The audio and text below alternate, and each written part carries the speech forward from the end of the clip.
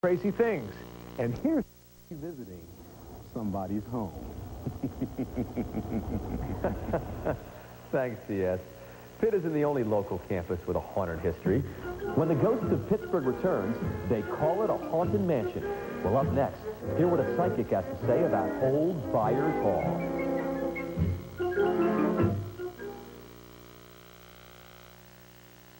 You're looking for a nice place to haunt. You just can't beat a good old Victorian mansion. Unfortunately, over the years, many turn-of-the-century mansions around Pittsburgh fell victim to termites or the wrecking ball.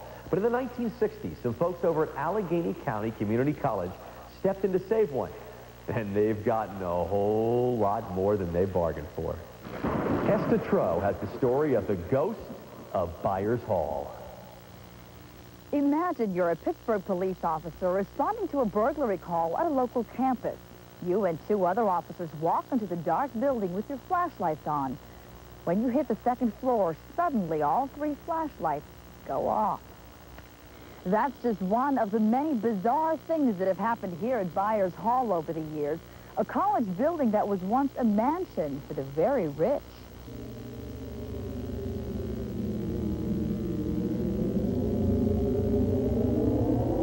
A lot of unexplained things have a way of happening here at Byers Hall. The ornate 90...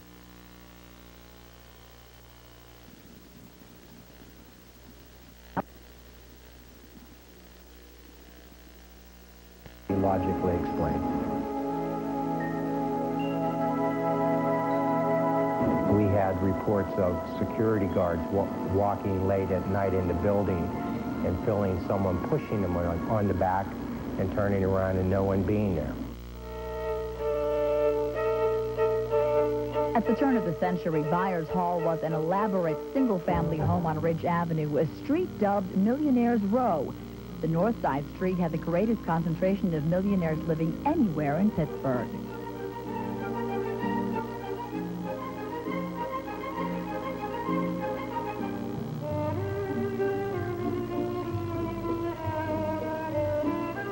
It was here that iron industry magnate Alexander Byers lived with his wife and 5 children. It is here that tragedy struck. One of the servants, a female servant, was, her duty was to watch one of the Byers' children. But according to one story, the maid, Mary Ann, neglected her duties. The building had dumbwaiters in it that went from the third floor down to the first floor. Supposedly, the child climbed in an empty dumbwaiter shaft and fell to her death, the little child.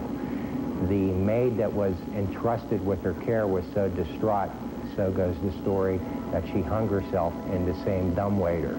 So the ghost of Byers are the ghost of the little child and then the ghost of the maid that was entrusted to watch this child. When the college bought the mansion in the late 60s, rumors of eerie, unexplainable events started to fly. Most emanated from the 3rd floor where the servants used to live and where campus organizations like the student newspaper set up shop.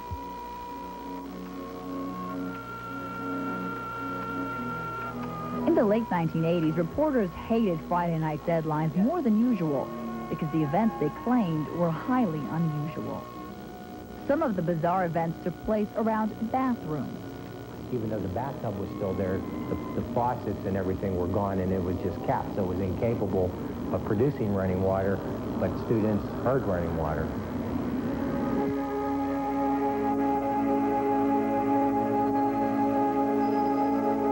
I feel like electricity charge going through my hands. What I pick up when I do this is I pick up what they call magnetic impressions. Magnetic impressions are impressions that are left behind. And when I go someplace and I start feeling magnetic impressions, and I walk into a place that definitely has spirit activity, my hands will start to tingle. Saw a little girl looking out the window. It looks like she's crying. Are we ready? Reputed Pittsburgh psychic Charles Kiefer toured Byers Hall this October night for the first time without knowing its haunted history.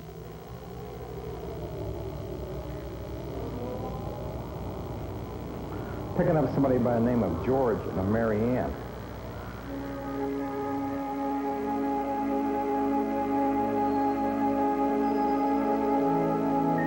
The woman that's in this place does not want us here. She's telling us very politely to leave. Upstairs. We're going to go upstairs. Next stop, the 3rd floor, where the servants once lived. Servants who used back stairways and catered extensively to Pittsburgh's elite. This is where the person feels mostly at home, is upstairs here. For some reason, they feel more comfortable up here than they do any place else in the building. It's getting hard to breathe, though. So whoever was here before must have died of something that had to do with breathing. I get the impression she enjoys being able to go around where she wants to. Nobody bothers her. So she can walk in and out of a room. Nobody pays attention to her. But she's totally at peace. She's happy. This is her place. She's content. I don't ever see her leaving here. Administrators who spend their days in Byers Hall say despite all the talk of ghosts and spirits, since the college took over and renovated the building, nothing bad has happened here. There's never been anything malicious or even evil that we know of that's ever happened in this building. It's more of a prank nature, and the spirit seems to have a good sense of humor. We're proud of our building, and we're proud of our guests. I'm very comfortable here. I could pull up a couch or a bed and sleep on it right now. It wouldn't bother me. But then they never did bother me. So... It's a lovely, charming Victorian building that now serves a useful life in a community college. Despite all the haunting stories about Byers Hall, a lot of college administrators say they still enjoy working here because of the building's incredible beauty. But a few security guards told us privately they'd prefer to pass.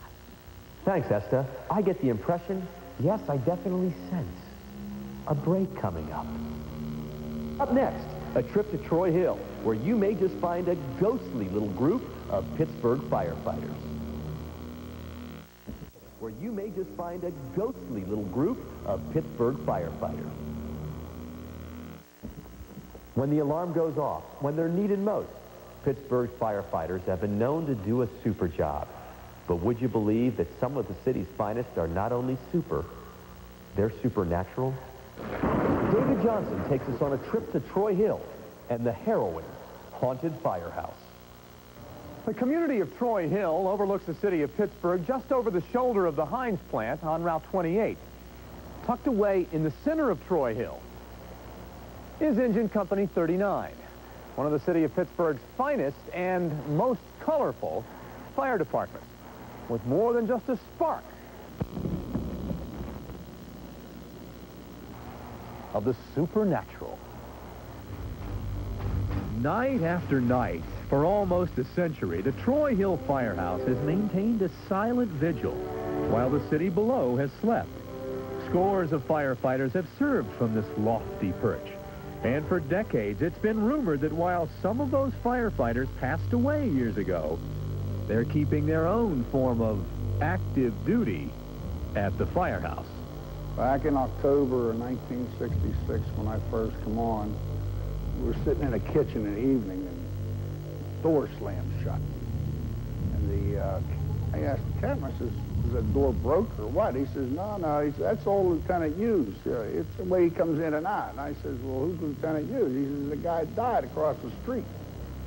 He says, "He just died last week." It's not unknown for the bed to be shaken while you're sleeping in it, or the blanket to be pulled off you. Doors slamming, people getting up and walking around. There's nobody even there to get up and walk around. I've been here, this is my 17th total year, and I've never experienced anything myself, although, you know, after 17 years you start collecting all the stories. But as recently as like the last month, finally someone grabbed my leg while I was sleeping, and you could make an argument that I was asleep and I imagined something, but the second time they grabbed my leg, I was wide awake, and they shook it. They just picked it up and shook it, and I'm not the first, and I'm sure I won't be the last. As one might expect, the mysterious activities are more abundant at night. Many a firefighter has been rudely awakened by the fire pole hole cover that slams mysteriously closed, seemingly of its own accord.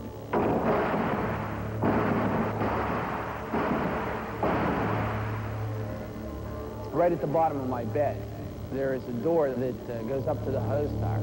And this door frequently blows open due to the fact that the wind blows on the roof, comes down the staircase, and will blow this door open. So there's a slide bolt. And the one night I know the door was locked because I myself used to check it before I'd go to bed. So I was sound asleep, and the bolt slid open, the door flew open and banged against the back wall. I figured, wait a minute, I locked that.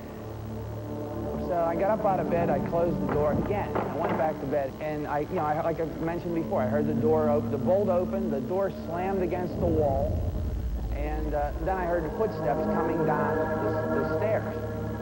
Someone walking across the floor and then going into one of the metal lockers. And they lift the handle of the metal locker and opened it up, and then they slammed it closed, and it really made a loud noise. And I threw the blankets off of my head to see who was in the room, and looked around the room. There was no one in the room. I believe that there is spirits walking around this engine house, and they are letting their presence be known.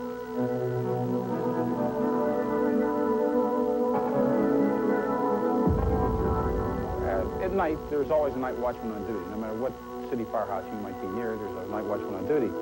One night, as the night watchman was doing his lonely vigil, he was about his rounds, and he came down the basement stairs. And as he went towards the restroom over there, he looked to the left, and right where I'm standing, he's seen a card game complete with four chairs, 4 players, 1 table. Now this particular area, the basement, is used, as you can see, as a workout area. It's used as a gym. There's no card playing here. There hasn't been card playing here since 1927.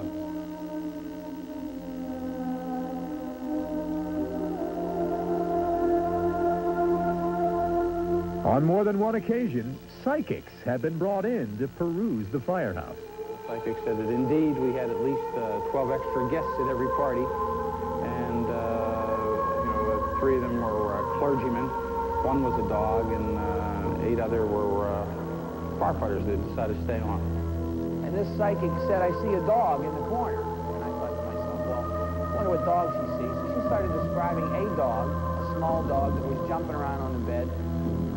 And here, as I'm standing there, and I'm the only one that knows deep down what she's talking about, she was talking about my dog that I had when I was a small child.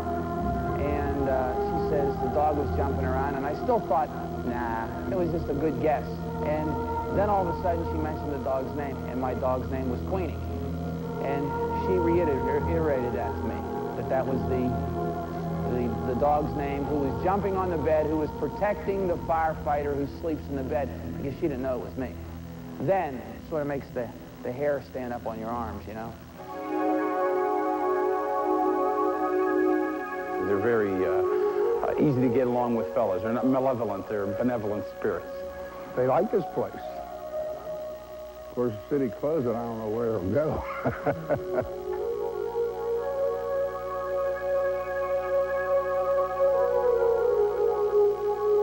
Back in 1989, the Troy Hill Firehouse was closed for renovation, and only 2 people had a key to the building, Chief Dorsey and the contractor. Well, late one night, Chief Dorsey came by long after the workmen had left to check on the progress. He found paint cans strewn all over the place. Now, he stepped out for a bit, and when he came back, those paint cans were stacked in a perfect pyramid. Seems a ghost take as much pride in the firehouse as the firefighters. Thanks, David. From firehouse phantoms to little flower shop ghosts. Our next stop is Etna to pay a visit to a paranormal prankster named Peter when the Ghosts of Pittsburgh returns. Of ghosts as they were portrayed in the movies, as old chain-rattling apparitions who glide around and don't talk. But some of Pittsburgh's purported ghosts, well, they're a little different. It seems we have young ghosts, middle-aged ghosts, and even spunky little specters, no more than 7 or 8 years old. Daria Chisholm is in Etna, where the locals say a rascally little ghost named Peter routinely raises havoc in a local flower shop. This building in Etna has been standing here on Bridge Street for close to 100 years. It was once a hotel, then later a tavern and a restaurant. At one point, some townspeople say it was even a bordello. Today, the building is divided into several apartments, and there's a flower shop in front. It is here that strange and mysterious things seem to happen. Things that nobody knows how to explain. He's there, you know. I don't know what it is, but something's there in that building. We went downstairs into the basement, and that's where I saw him. You know, whenever something happened, you just knew it was Peter. Everybody just said, oh, Peter's back.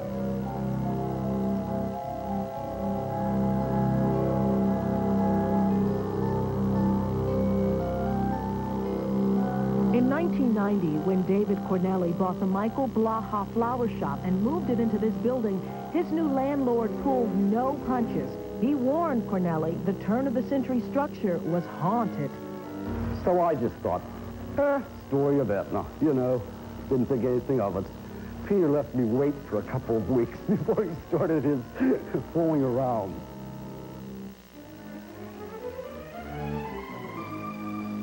The first incident that happened was about a week prior to me opening up the shop down here. I had put a sign in the window saying Michael Blaha Flowers, new location. It was securely up on the window. Left, came back the next morning. The sign was all crooked and wrinkled and scotch taped up like a little kid would do. It was a mess, but I left it that way. I mean, that was the start of Peter, for me anyway. The floral shop owner says the little ghost graduated to tinkering with electronics. First, unexplained activities at the cash register. Then, bizarre bouts with a normally reliable telephone answering machine that suddenly refused to work. The phone company could not figure out why they could not get this thing to work. And they just finally gave up on it. And then it came on all by itself. It was even turned off.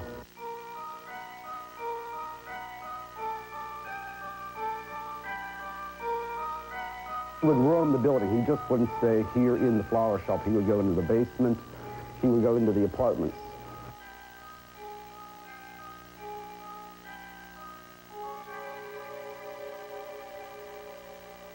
In the basement, Peter reportedly reveled in pulling pranks and occasionally pulling the hair of unsuspecting workers.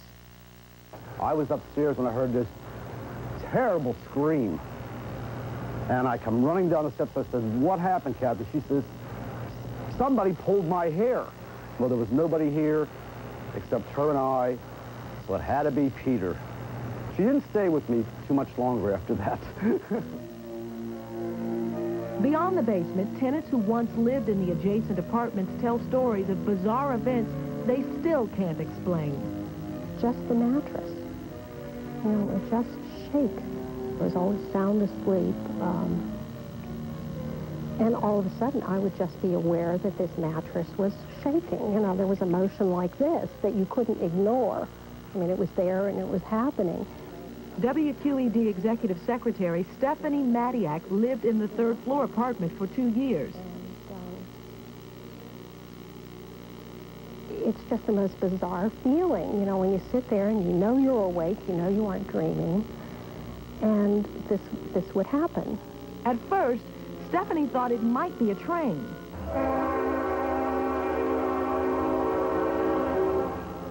But she saw and heard nothing on the tracks. No trains running and no trucks rumbling by. It also went through my mind, okay, I'm dreaming this the first couple times it happened, but I made a conscious effort, got myself up, and the bed is still shaking, and I realized, well, obviously I'm not dreaming this. It wasn't the train, it wasn't the trucks. What else could it be? Who knows? I don't. Dee Miller is a reputed Pittsburgh psychic. David Cornelli called her to come to the flower shop and take a look and a walk around. He was cute. I saw the spirit. He was dressed in what might be termed maybe Dutch or German, had a little hat on, and I said, he said he burned in the fire. We found a lady that knew the history, and she said that it was a bordello at one time. And this little boy must have been an illegitimate child that was playing with matches up in this room. Oddly enough, I never really felt frightened by all of this. So I think, you know, perhaps he kind of liked having me there. Maybe he needed a mother, you know. I don't know. It was really strange. We've covered the area for 118 years, but as far as I know, this is the only ghost story that we've carried. The area's community newspaper, the Herald, has reported for years on the strange stories emanating from this Etna building. When I came into the store, I didn't expect, as I said, all kinds of weird things to be happening, or to hear strange noises, or for people to come from behind counters and say, I'm the monster man, and stuff like that. No, it was a very enjoyable story. I enjoyed doing it. Never believed in it before, but I do now. I think really he should probably be able to be resting in peace. But he seems to be happy, so, you know, all we can do is keep him happy. In the late 1970s and early 80s, two sisters from Sharpsburg had a gift, an antique shop here where the flower shop now stands. They told the Herald newspaper that strange things happened to them, too. Dolls were tossed around and toys were moved, and the doors seemed to open and close all by themselves. Order flowers from shop in Etna by phone. Thanks, Darius. When the Ghosts of Pittsburgh returns, we take a tour of the Mon River in search of a ghost in a watery grave.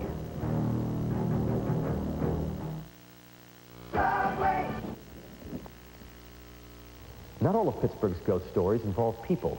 In fact, one of the most haunting mysteries involves a military plane. Tonight, Bob Bruce takes a haunting boat ride back to the Mon River to pick up the mysterious missing pieces of the Ghost Bomber. Since the beginning of aviation, a total of 10 airplanes have crashed here in the murky waters of the Mon. All have been recovered, except for one, a B-25 Billy Mitchell bomber that crashed here in 1956.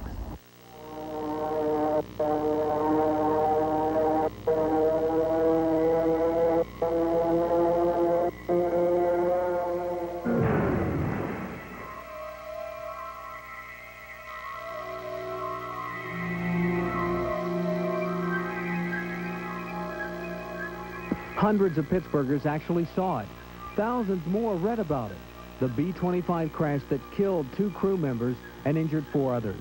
Retired newspaper reporter George Swetnam was at the scene in 1956.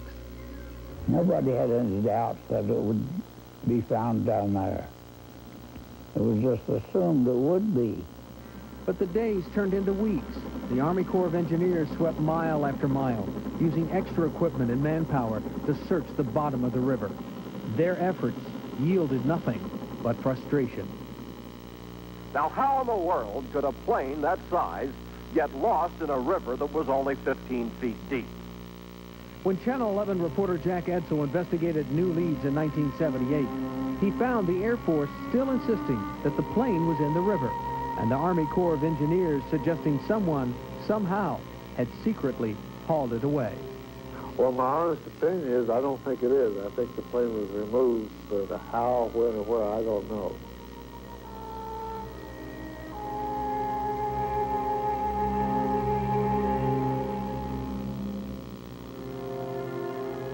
A bomber disappeared in this river.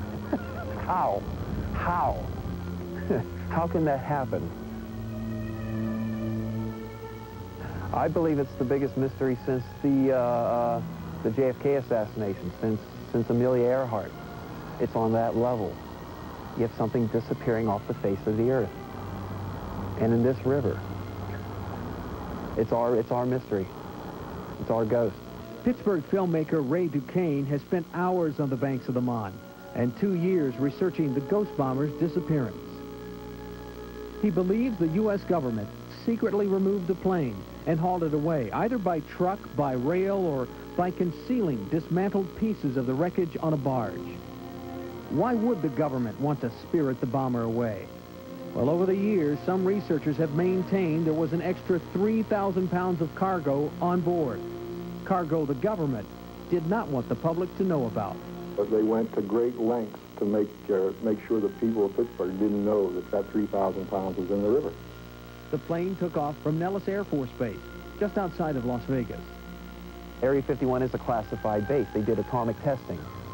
The stealth bomber, the U-2 bomber, these were all covert things that were developed there at Area 51. So this wasn't an ordinary plane from an ordinary base on an ordinary mission. There was also a seventh man. There were 6 men on the flight manifest. However, the rescues that took place on the river, there was a 7th man pulled out. He's never been identified, and I felt that he was babysitting the cargo.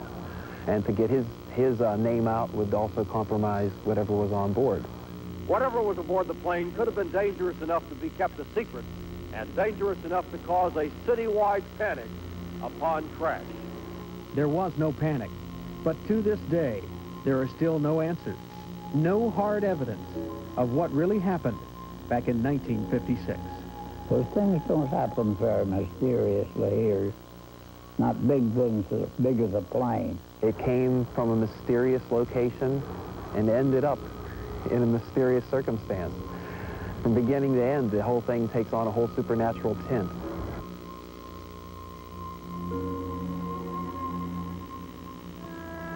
Many groups have tried to use sonar to locate the ghost bomber, but they have found no trace.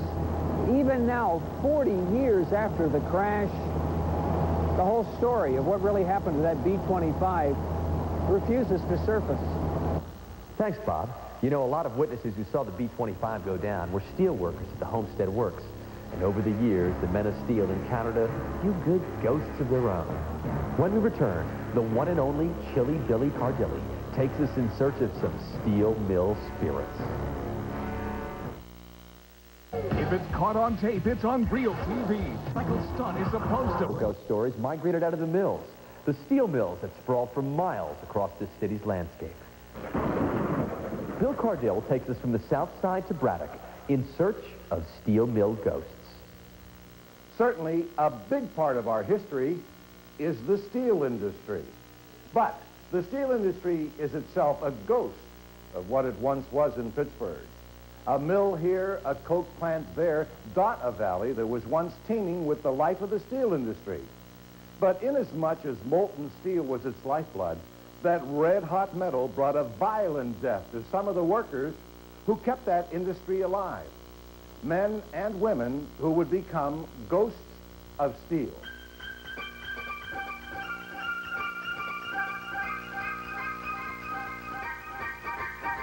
The steel mills are rich in stories about ghosts. There's lots of legends associated with them. One steel mill worker told me, and she wouldn't give me her name, but she told me that a good friend of hers who worked down in the tunnels beneath the steel mill ran into an apparition that was visible from the waist up, and from the waist down he was just a green haze. Now the story goes that a number of years ago the man was down in the tunnels where they send the trolley cars down, and he was on the tracks and couldn't get out of the way and was severed at the waist and killed. Now she says her friend saw this apparition, which we can only assume is the same man. Another incident down in the tunnels beneath the mills is Flag Pile Annie. Back in the early 1950s, a Pitt student, University of Pittsburgh, was working down there, and he saw a young girl down there. She was dressed in plain clothes and looked a little lost, and he said, "You better get out of here. You're likely to get killed down here." And she said, "Well, I can't be killed. I'm already dead." And he was a little unnerved and ran back to his boss and told the story to his boss, and his boss said, "Well, my word, that sounds exactly like Flag Pile Annie, a woman who worked the same trolley train that you did down in the tunnels, who died 5 years before you worked here." The great steel mills that once towered over Pittsburgh's south side are but a memory. Gone are the mills where men and women literally gave their lives for their jobs. Places like J&L's infamous Two Shop. In Two Shop, there were more than 40 people killed there over the years. And what happened is lots of times men would fall into a hot ladle of steel, and when they fell in, they were instantly incinerated. When this happened, the steel was considered polluted, and in the early years of the steel mill, they would dump the hot steel off into a slag heap. Now later on, when they started breaking up this slag heap, some people said it released the spirits of the steel mill workers, and cries and moans and wails could be heard throughout the steel mill. One of the men who died in Two Shop was Jim Grabowski. As the story goes, in 1922, Grabowski tripped over a hose and fell to his death in the ladle below. Though his death was mercifully quick, workers claim to hear his screams echoing through the mill for decades to come, until it was finally torn down. All the steel mills seem to have a ghost story. The Edgar Thompson Works in Braddock has its story. In boiler number 16, men have seen a thick white mist or a cluster of steam floating through the mill. Now, some people say it's the ghost of Joe Mazurak. Other people say it's a man who jumped into a hot vat of steel because he was upset and committed suicide, and his ghost still wanders around the mill.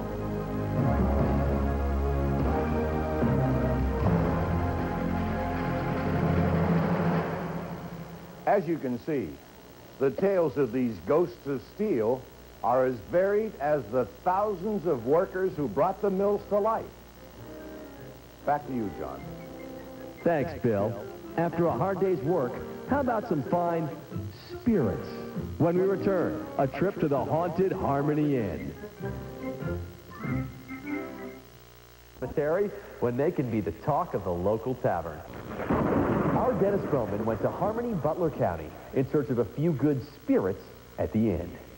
Welcome to the Harmony Inn, a quaint, cozy restaurant and bar that's quite popular with its patrons. The folks who work here say it's also quite popular with at least one ghost. Now, most people call him Louie, and they claim that he's a bit of a prankster who wants everybody to know that he's still around.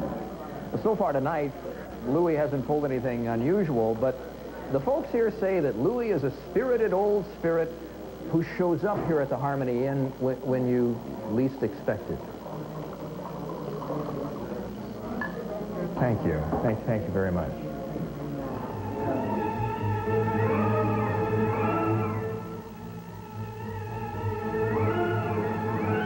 When you dine at the Harmony Inn and someone shows up to greet you, just remember, it may not be your waiter. The worst thing would be people would be afraid when they felt taps. Diners would feel taps on their backs when they're upstairs dining. The weird welcome some patrons describe is still pretty warm compared to the chilly reception co-owner Carl Beers got in 1985. It was unusually warm for April, probably 80, 82 degrees, and that's what stuck in my mind. So I opened up the front door, and immediately, as soon as I opened it, this huge gust of wind started to blow down the steps, probably 40 degrees temperature-wise. And it kept blowing. It was enough to move your hair, blow your hair. And I said, my golly, this isn't normal.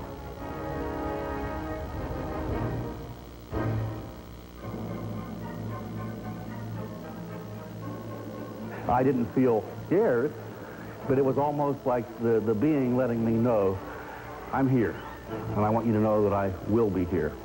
And depending on what story you hear, the Harmony Inn ghost has apparently been here for a long, long time.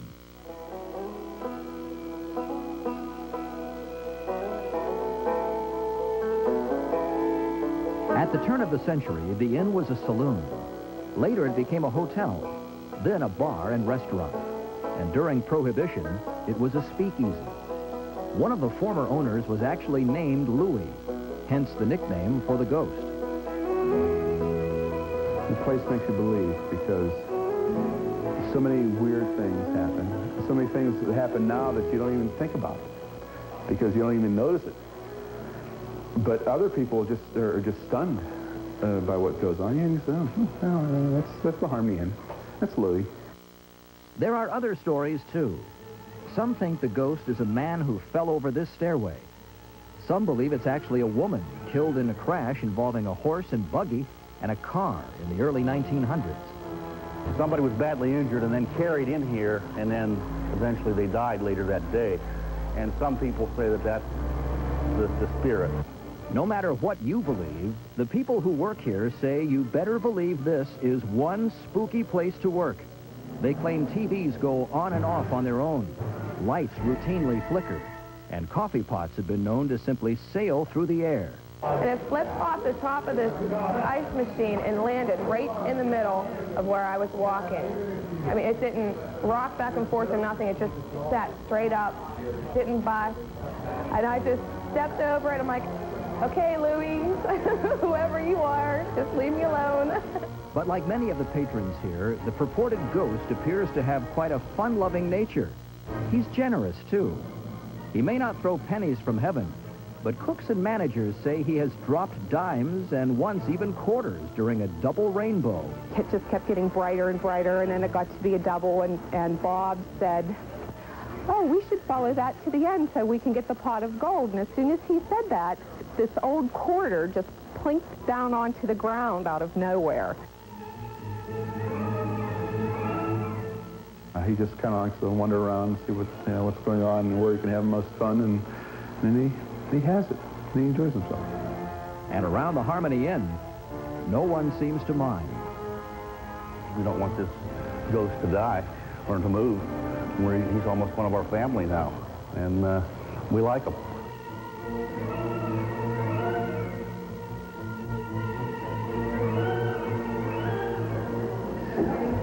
Ironically, the owners of the Harmony Inn, Carl and Gary, bought the place on April Fool's Day in 1985. They knew the inn had a haunted past, but it wasn't until they actually moved in that they really started to experience the strange events firsthand. Oh, may I have another Perrier, please? Please. No more dining with Dennis. Thanks for joining me tonight. You still may not believe in ghosts, but you have to admit, there are some things we just can't explain. No kidding, pal. What do you think I've been trying to tell you for the last hour?